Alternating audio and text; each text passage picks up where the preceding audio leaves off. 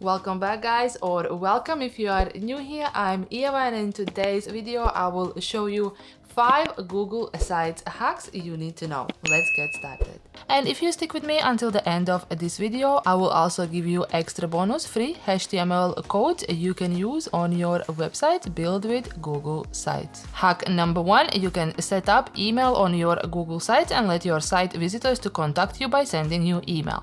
So let's say we have image here with the text, and we will change this text to say messages to find out more. And then if you go to canva.com and search for any email icon, you can choose any icon you like and then simply replace this image or insert new image on your Google site. Then once you have done that, click on insert the link and then simply type mail to and insert your email address. Click to apply the link and publish your site to save the changes. Now let's have a look. If you simply click on this icon, it will connect to your email browser and you can start typing email. Hack number 2, how to insert post from your social media. So let's head to Instagram and then I will select one of the posts on Instagram. Then you click on these 3 dots and then click the copy embed code. Once you have done that, head back to Google Sites, double click and click on embed, then embed code, paste your code, click next, you will see a preview and then you can simply click insert, and that's it, how you can embed posts from your social media to Google Sites. Hack number 3, use text boxes to create empty space, especially on the footer. So if you want to create some empty space on your Google Sites, you can simply double click and insert the empty text box, and that will gonna create space. Now if you want to move this box, you can place it under your footer and your footer won't get cut off straight away on your web page. So that's how it was looking before and that's how it looks now, and you can use this method anywhere in between your pages and elements. Hack number 4, you can embed entire page on Google Sites. If you come on pages, then click on this icon right here and then go on full page embed. You need to give your page a name. I'm just gonna call it new, then click on done.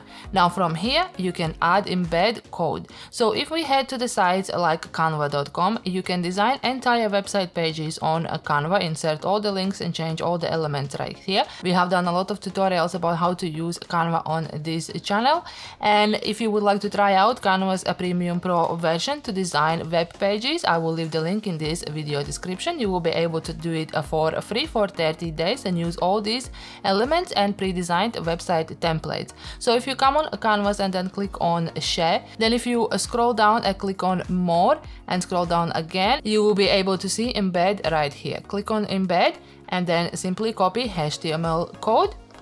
Then head back to Google Sites, click on embed, embed by code, paste your code, click on next and insert. And that's how you can design entire pages on Canva and then embed entire page on Google Sites. Tip number 5, you can import themes on Google Sites. So as you might know, Google Sites have a custom themes. So when you have done one custom theme on one of your sites, you can come here and click on import.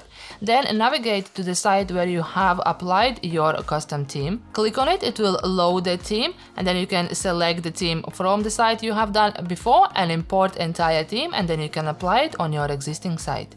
Now, as promised, free HTML codes. To access free HTML codes, all you have to do is come to the URL landing.meritmastering.com/code-product, and then you will be on a page looking like this where you need to enter your email address, and afterwards you will be able to download all these codes, including social media icons. You can get codes to implement Stripe payments on your Google Sites, also some custom HTML codes to display product images, and even use some buttons and forms for subscribing or for contact pages. That's it for today's video. If you enjoyed, give it a like. If you know any more hacks you would like to share, please type them down below in the comment section. I would love to hear from you. For more videos like this, click subscribe and turn on the notification bell. For now, go ahead and watch this video as a next one, and I will see you there.